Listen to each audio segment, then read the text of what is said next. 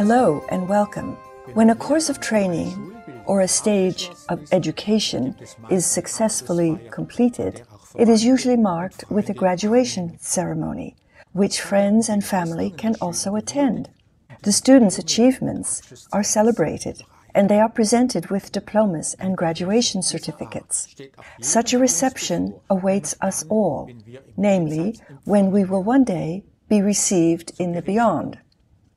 Some people who have had a near-death experience describe being joyfully greeted by relatives and acquaintances in the world beyond, but they were then told that they had to return to their earthly life because they had not yet fulfilled their tasks in this world. Afterward, such people often ask themselves, what exactly is meant by these tasks? Because this was not made clear to them during their near-death experience. Well, perhaps life in this world is already enough of a task, insofar as we strive to do our best at our respective stations in life.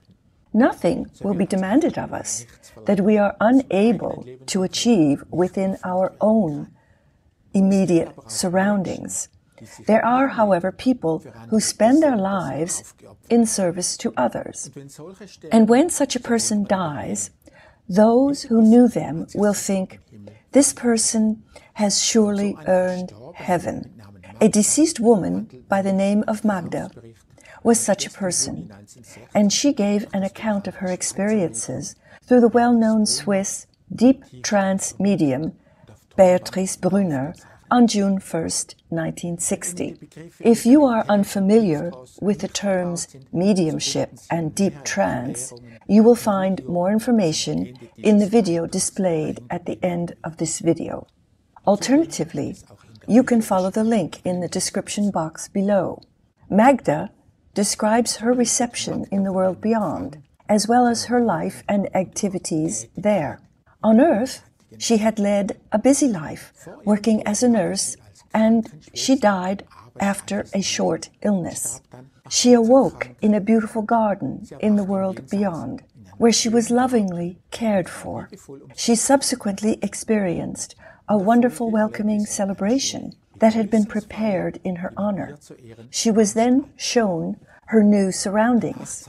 What is unusual about her account is that Magda was very interested in her new environment and desired to learn more about many aspects of it. As a result, she was able to give us detailed insights into life in the world beyond. At first, Magda was astonished that it was possible to travel from one place to another with such speed. She was then told about the nature of pathways and lanes in the world beyond. She also had a different experience of time.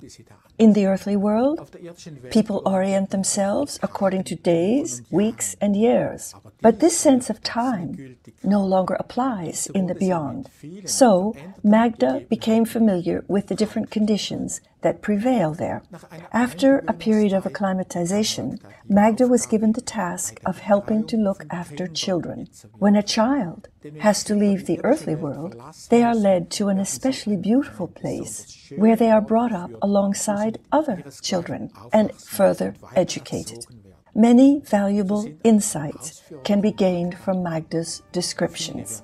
You can read an English translation of this fascinating personal account by following the link in the description box below.